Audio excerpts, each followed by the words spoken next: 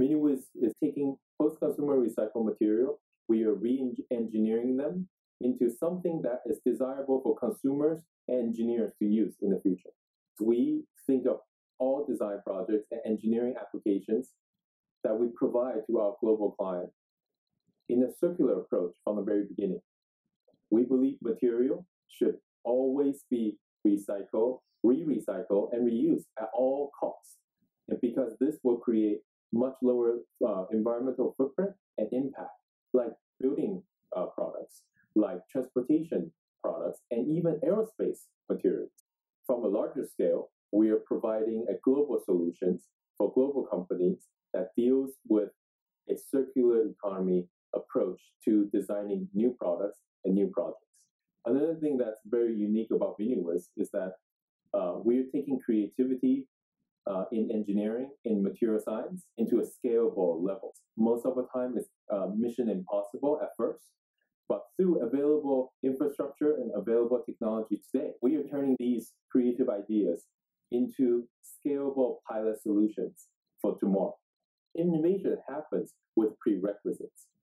Okay, the prerequisite is very important for any innovators because it is a grounding principle for some of the new ideas to be tinkered with, to be recombined and reconfigured, and to cross-pollinate between different industries. We truly believe innovation has to get to people in a physical format, either in terms of applications that people can actually operate, all the way to the physical objects that people can actually take. At the end, implementation, execution is still, I think, 80% of the game in innovations.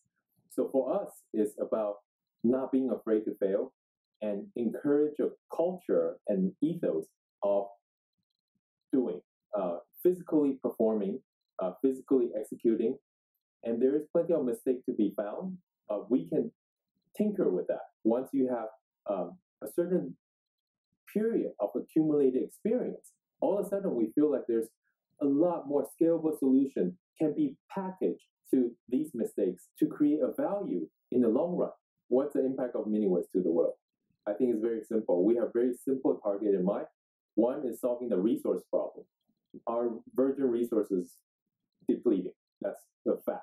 We have created a solution where we can take recycled material or post-consumer recycled material and turn that into new resources for new products for generations to come.